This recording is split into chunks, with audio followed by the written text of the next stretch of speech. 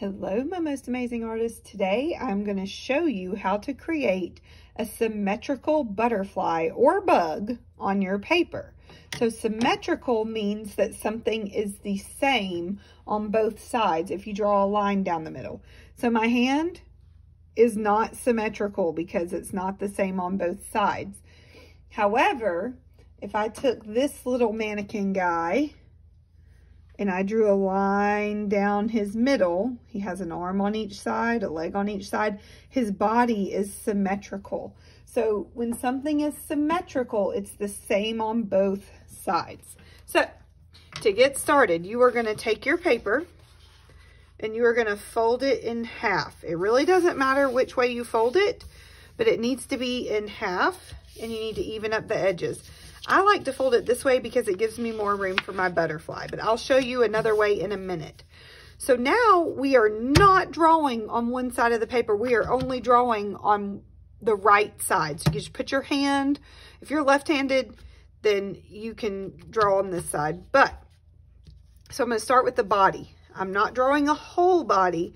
I'm only drawing half. I'm going to draw one antenna, because I only want to draw half of what I'm going to be drawing today. So a butterfly would have, let's see, I think I'm going to do its wing kind of like this. Okay, so I have half a body, I have one side of its wing, I have the antenna, but this side is missing, it's absent. You should not have anything on this side. Now what I want to do is I want to decorate the wing and decide how I'm going to draw it. So I can do any kind of designs I want, but I'm going to draw my designs. And then I will do the part that is going to be the magic trick and make this symmetrical. And give this butterfly a few more little eyes. Okay, so when I have the designs on the wing like I like, only half the butterfly is drawn. That is so key. Do not draw both sides. But once this half is drawn, I'm going to fold my paper back over and I'm going to take my scissors. I'm going to use them in an unconventional way. So I'm going to hold the blade and I'm going to use this part, the handle, and I am going to rub all over the paper. Give it a really good rub everywhere. Now look, if I open this up, I can start to see the other side, but I have not rubbed this well enough.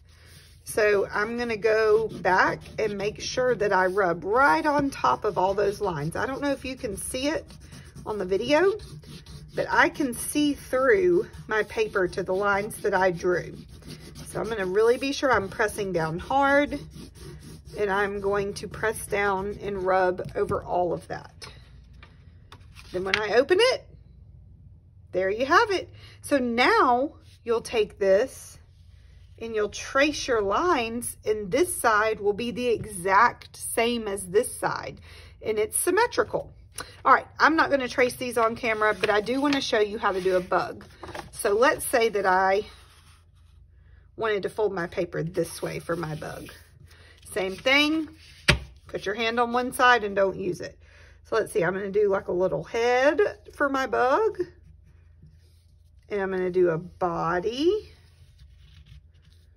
And then bugs have 6 legs. So if I'm just drawing half the bug, I'm only drawing 3 legs.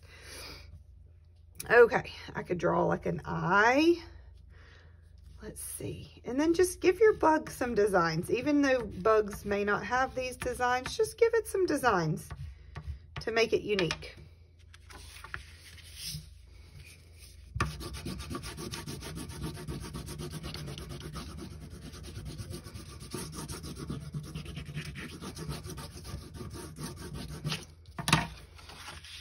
Trace the other side, and then you'll have a symmetrical bug.